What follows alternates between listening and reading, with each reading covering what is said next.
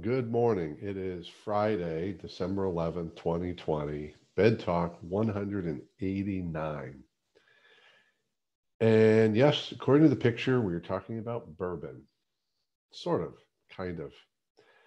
I'm often asked by people, where do you come up with all these ideas and topics for the Bed Talk? And I always give the same answer, which I don't really work at it. They just come to me, or a thought will cross my mind, or someone will say something or ask something. It just always shows up. And today's Bed Talk actually showed up at an event last night. I went to a very small networking kind of gathering. And I guess I don't know if I'm ever really caught off guard. I was somewhat caught off guard because at the end of the meeting, they were going around and said, Jeff, and I actually wasn't present. I looked up and I had, as I do right now, a bourbon in my hand. And they said, anything special to share at the end? And I thought, what does special mean? What do they mean? What's the real topic? And I didn't know.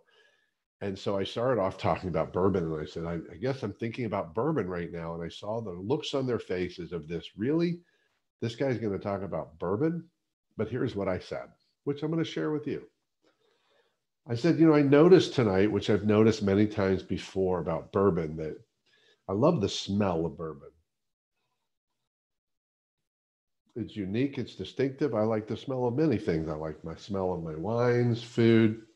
There's something distinctive about bourbon. And I said, I realized tonight that, or reinforced tonight, that many times I enjoy smelling the bourbon as much as I do drinking it. And I looked at their faces, and again, I saw this look of judgment of, he's talking about drinking and alcohol again. But then I continued with this as the thought was just pouring out of me. I said, it's kind of like life. That so much we talk about that life is about the journey, not the destination. And bourbon's kind of the same. The destination is maybe a buzz, right? But part of the journey is enjoying the taste of the bourbon. But a real part of the journey of bourbon is the aroma and the smell of bourbon. And it reminds me, like in life and with bourbon, we need to enjoy the whole experience.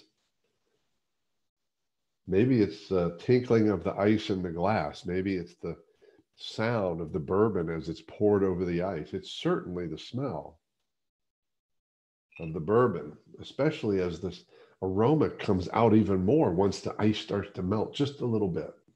I think the phrase is, it opens it up. And then I taste it. The taste and flavor of it, as well as the alcohol of it.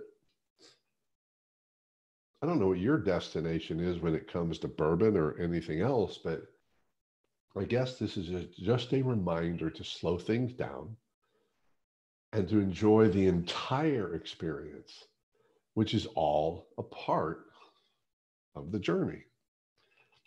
A strange and unexpected lesson from bourbon. But I guess that's the nature of bourbon. It not only intoxicates us, it creates enjoyment for us in some cases.